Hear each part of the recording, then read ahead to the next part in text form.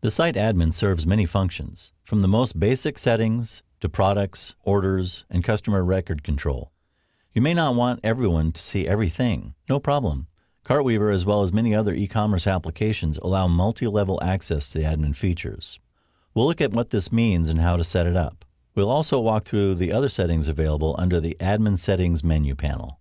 To do that, let's go back to the admin. We'll want to log in as developer so we'll have access to everything. And let's go to Admin Settings. First of all, let's look at the user settings. Here's where we have the multi-level user access control. As we can see, we have Service, Developer, Manager, and Merchant. These are various levels of access that are allowed to see different things. Developer basically is allowed to see everything. Service and Manager, I'd recommend you click around and see what's available there and what's not. Merchant is something that we can actually customize. You may want to narrow that down to just looking at products. It depends on what kind of access you want to grant. This may be somebody in a customer service department and they just see products and customers. You can dial that in later on and we'll show you how to do that. Now, these are locked in. You can't change these. But you can change the password, and I definitely recommend that you do that when this goes up on your server. You can see what kind of access level. You can create new admin users. You're not locked into these. You can go ahead and create a new one if you want, and give it what level access you want. But right now, we'll just stay with the default settings. Next, let's take a look at admin controls. These are basic controls that controls the admin itself. So we can see use admin error handling. You want to do that.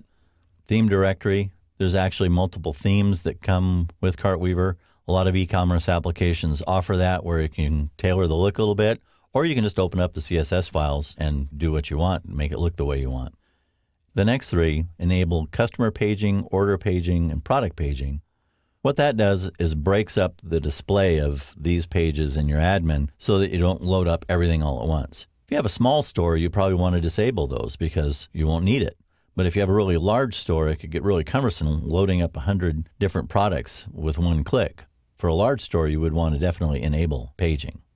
How many records per page? If these are enabled, then you can decide how many you want to show per page.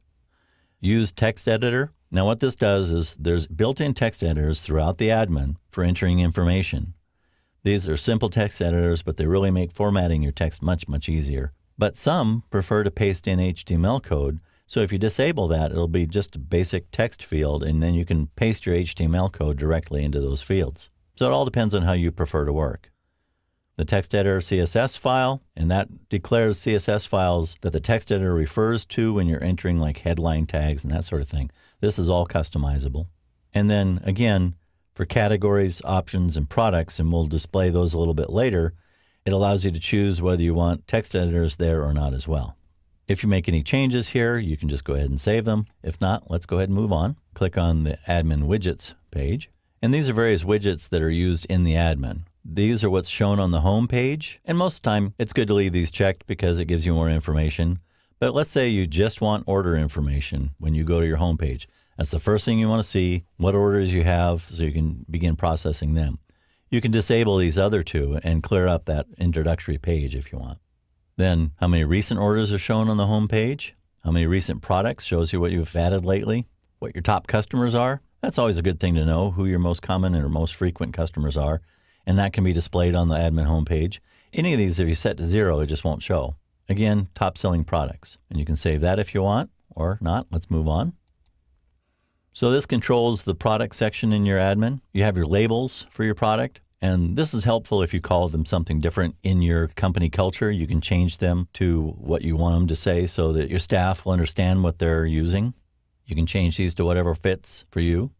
Default price. You can set a default price to all products entered. And here we just have it 0, but you could have it like, I don't want any products to be under $5. And we don't want to forget that, so we can add that.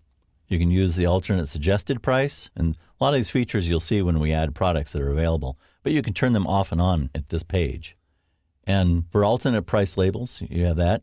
Use product additional info. Rather than going through every field, basically know that all the information you need to control your products are selectable here and controlled here. And it would be a good thing to play around with this a little bit and customize it to your liking. And that's it. We've gone through the admin settings. We now have our user account set up and have our basic product and admin